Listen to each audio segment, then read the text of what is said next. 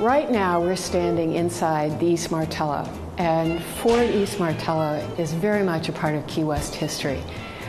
Back in the days of the Civil War, the ultimate fort, the impregnable fort, was a Martello. And it was a kind of a fort that was built that could withstand enemy artillery. They began this fort with a central citadel, which is the big central structure with the walls that are 8 feet thick. They then started the building of the outer ring, which is where we're standing right now.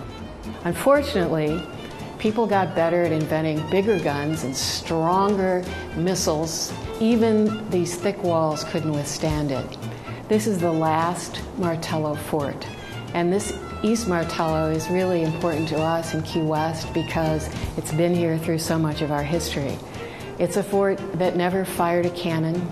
It's a fort where a soldier never died in battle, and yet it was always part of our history.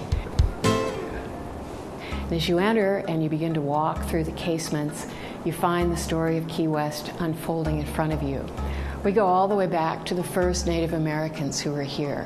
The Spanish referred to it as Cayo Hueso, meaning the island of bones, and the bones were probably Indian graves. So the first part of this is about the Indians who were here. After the Indians, you meet the first settlers in Key West, and you learn about what was the major business, which was salvage of shipwrecks. Wrecking business became one of the most profitable industries down here. In fact, it was so profitable that Key West soon was a bustling economy, one of the largest places in Florida.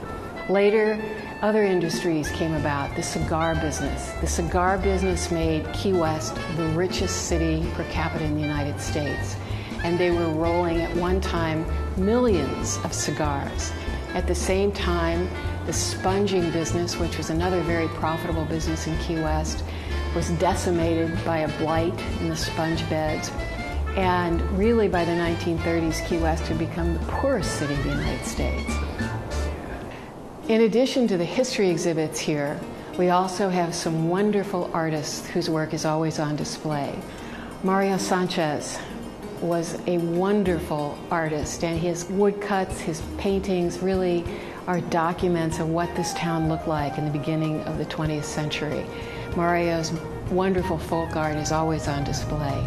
We also have the sculptures of Stanley Papio. Papio is a real favorite because he would put together things that had been rejected, like car bumpers or washing machine parts, and create these whimsical sculptures. And they are scattered throughout East Martello. And we invite people to come and take a look at those and then just enjoy some of the art that we've preserved here. We've recently opened a new exhibit called The Ghosts of East Martello because much of our history is really told to us by people who aren't here anymore. Their stories are left to us as oral histories of what it was like in the past. Now, some of our ghosts do have names.